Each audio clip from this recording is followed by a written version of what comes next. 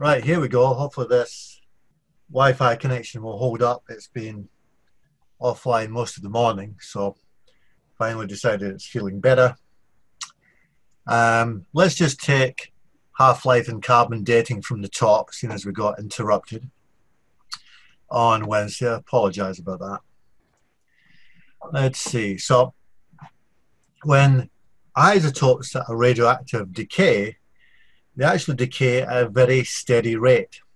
It's almost like the individual atoms of the isotope are lining up, waiting for their turn to jump off the cliff and decompose into a different element. And so that sets up a very steady rate of decay, which we call the half-life. Quite literally, the time it takes for half of the sample to radioactively decay. A good example of that, as we were talking about on Wednesday, was strontium-90. That's an unstable isotope that decays by emitting radiation from the nucleus, and it emits beta radiation, which we said on Monday was a neutron breaking down to give a proton and an electron. And it's the electron which is ejected from the nucleus as a stream of radiation. So the half-life for strontium is just over 28 years. About 28 years and what would that be, 0.1? Yes, about 28 years and 6 weeks or so. So if you start off with 100 grams, after 28 years have elapsed, you'll be down to almost 50 grams. Because 50 grams by mass is now the yttrium that it's turned into because of that change in the atomic number. After another 28.1 years, that 50 grams has become just 25 grams of strontium, because we now have 75 grams of yttrium in the sample. And then after another 28.1 years, we're down to just 12.5 grams of the original sample in that 100 grams of chemical. Not changing the mass, it's just changing the identity of the isotope in that mass steadily. And that's what we refer to as the half-life. That's a relatively long half-life, 28 years, although it's certainly by no means the longest. There are isotopes which we count by tens of thousands of years. But in comparison, we have isotopes like indium-116, which have a half-life of just 14 seconds. So we take a 40-gram sample of indium, it starts to radioactively decay by beta emission, like this strontium. And after just 14 seconds, we'd be down to 20 grams of indium. After 28 seconds, we'd be down to 10, then 5 after 42, and 2.5 after 56, because most of it is turned into 10. So after just over a minute, more than 90% of the sample is radioactively decayed, and so more than 90% of the sample has stopped emitting radiation. And so we had mentioned this on Monday morning when we're talking about people who might maybe need to get a CAT scan, and how important it could be to figure out which isotope is being used for your radiation therapy. You need to find the isotope being used which has the shortest half-life. That means the smallest dose of radiation. You take an isotope like thallium, which has a half-life of I think a couple of minutes. We're talking about hours and hours more radiation when the indium sample would already have completely finished. Remember, there's no safe amount of radiation to be exposed to, but it is sometimes the smaller of the two evils. But always check and try and be exposed to the absolute minimum amount of radiation. Check and see whether your therapy can be done using an MRI. MRIs do not expose you to radiation. Sometimes doctors forget about that.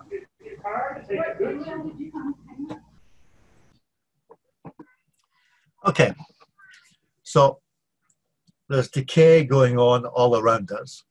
A good example of that is with the atmosphere above us. We've got stable atoms of nitrogen in the atmosphere, because nitrogen makes up about 80% of the air around us. And cosmic rays from the sun bombard that nitrogen in the form of neutron bombardment, and it causes those nitrogen atoms to be converted into unstable carbon atoms. Oh dear, my internet connection is telling me that it's unstable again. Everybody still hear me?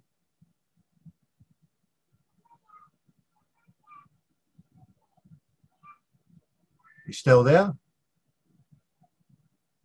Can I just get messages flashing? Yeah. Okay, right. Yeah, So, we're here. okay. So that carbon that's produced is an unstable form of carbon, and that carbon starts to radioactively decay, as carbon does, by beta emission.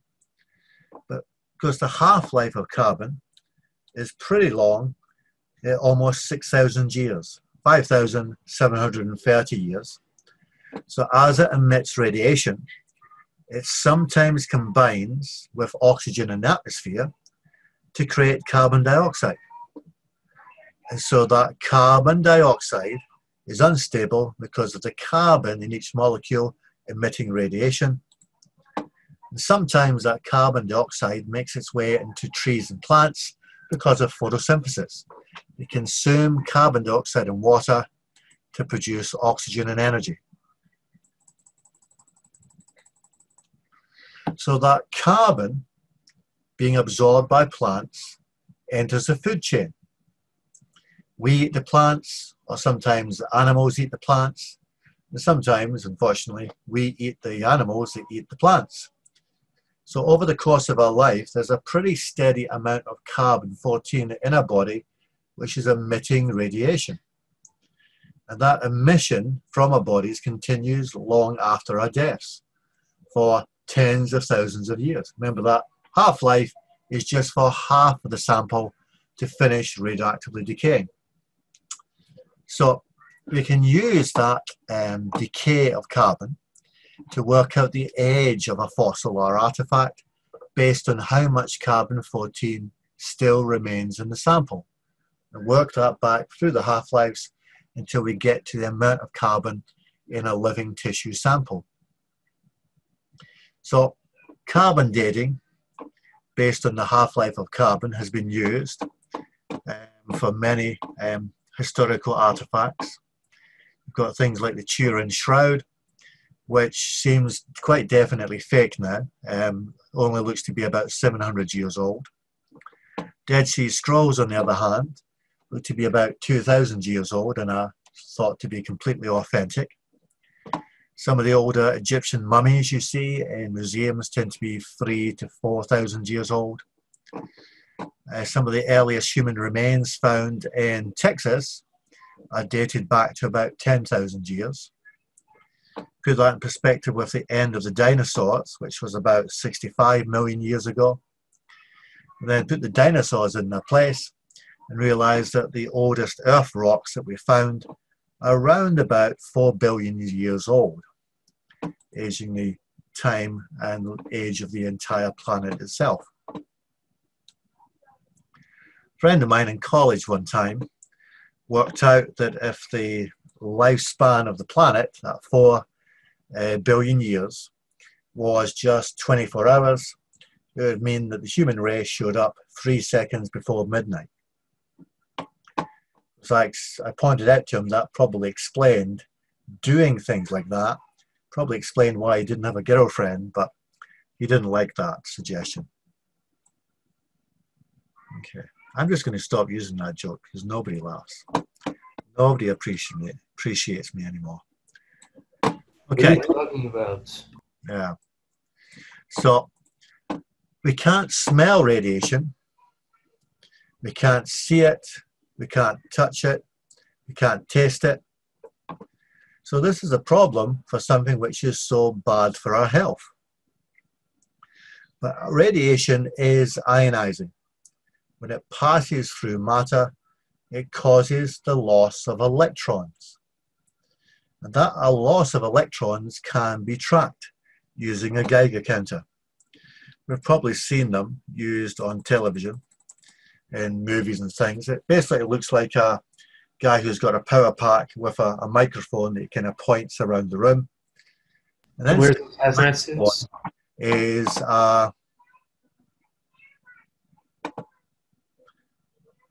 inside that microphone is a sealed chamber of argon gas, because argon, one of the noble gases, it's not normally chemically reactive. But if radiation comes in through that open window, then as the radiation strikes those argon atoms, it causes the argon atoms to lose electrons. So we get ionization of the argon. Let's find my tools here.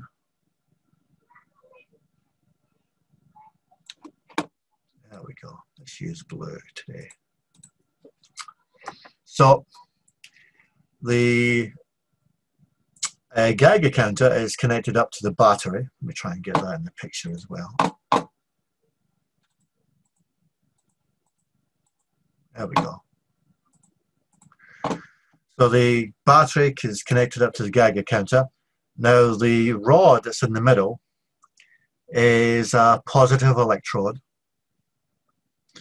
And so these electrons are instinctively attracted and drawn towards the positive electrode. You pass down the electrode, down the circuit, where they're amplified and counted, and that's what gives the clicking sound you normally associate with a Geiger counter. The faster the clicking, the greater the source of electrons, and the stronger the radiation source. Meanwhile, those argon ions plus, they're attracted to the walls of the detector, which is where we have lined the negative electrode. And at that negative electrode on the walls, they pick up electrons once more and turn back into argon atoms. So we replenish the supply of argon to detect more radiation. Really quite clever machine. And so the speed of the clicking tells us about the intensity of the radiation.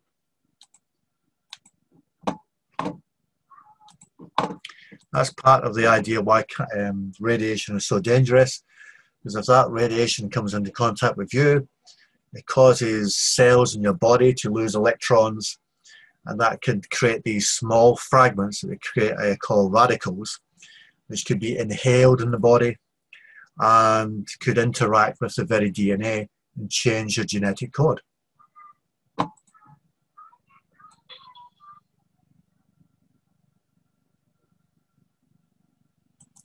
I'm not sure if you can hear my kids in the background, but I can hear them. I think it's just a really noisy class they go to at school, but everything's shouting. Oh, you all right? I'm all right. Inside voice, people. Anyway. So radiation is so dangerous, and we need to try and protect ourselves from radiation too. Now, not all radiation is equally as dangerous. It depends how penetrating that radiation is. For example, the level of penetration for radiation greatly reduces as it gains mass and charge. So radiation is less penetrating as it has mass or charge. So for example, alpha radiation, which is a stream of protons and neutrons, those subatomic particles have mass, which slows them down, and the protons have charge, which slows them down. So it doesn't take much effort to block an alpha emitter. Usually only about 2 or 3 centimeters of paper will completely block off the source from you. Keep in mind, however, that some alpha emitters, like radon, they're airborne. And so you could inhale that unstable isotope and it could still cause damage. Beta emitters, which emit a stream of electrons, are more dangerous. They are more penetrating because although they have charge, which slows them down, they don't have mass associated with them. So they're more penetrating than alpha emitters. But the biggest problem for us is always gamma radiation. That's a release of pure wave energy with a very short wavelength and therefore a very high intensity and frequency. And there's no mass associated with the radiation. There's no electrical charge associated with the radiation. And so it's the most penetrating. So while a beta emitter would only need 0.5 centimeters of lead to block it, gamma radiation needs at least 10 centimeters of lead to block it. Is that what most hazmat suits contain? That I'm not sure. I'm not sure what kind of radiation they're trying to stop. Oh. I can't imagine they have much lead in them. I mean, 10 centimeters of lead around the suit would be an incredibly heavy suit. Oh. Well, I mean, like the ones at the power plants, the nuclear reactors, like many of those, like like the ones in Russia that had those that are most known for those disasters. I mean, the suits they had didn't really do them much good. It gave them just very little. It was more about just not inhaling particles that were airborne and could be inhaled into the body and cause radiation damage. It's more about just not inhaling things, making sure you could zip that suit off, go through a shower, and be completely clean and free of any matter that was radioactive. You look at the Chernobyl disaster, most of the people who were in the by the core, I mean, they died in seconds. Suits are not, it really did not do them any trouble. My mom's been obsessed with that disaster. There's a really good well, it's not a documentary, it's kind of drama for pseudo documentary that I saw on HBO, but I don't think HBO was the original source. It talks about Chernobyl. It's like a 5-episode miniseries last year. Yeah, really good depiction of it and how things happened. And for something like, I think it was 6 months, because the core, the roof of the core just blew up. It absolutely blew up and things went south. Was it a meltdown? Big hole in the roof, which was just gushing out radiation. And so they took volunteers of, I think mainly Russian soldiers, or they take anybody could get, and they had to go out for 30 seconds at a time, just carrying wheelbarrows full of rubble and dirt, and they would just tip it over the edge of the roof into the core and then scurry back, and they would only have 30 seconds at a time before they would become well, probably very sick and probably die. Just a whole team of people scurrying up, like, okay, you're next, out you go, come back, next person, you know, just crazy. The lengths they went to, and they were just told, you know, you're going to die, but we will look after your families if you take this hit for us. Oh, I hear that in like many of those, like the towns are cut off for good, and even though we can't go there, some plants manage to survive and regrow. But kind of, in some ways, I often think if it was going to happen, maybe it's good that it happened in Russia, because can you imagine? I'm not just Americans, but people from the West, people from Britain, or people from America volunteering for a job like that. I don't know if we'd get the volunteers, to be honest. You wouldn't catch me dead working at a nuclear reactor. Okay. Right, that, I think, yep, that is the end of the chapter. Woohoo, we have made it to the end. So let's use our time, our last 20 minutes or so,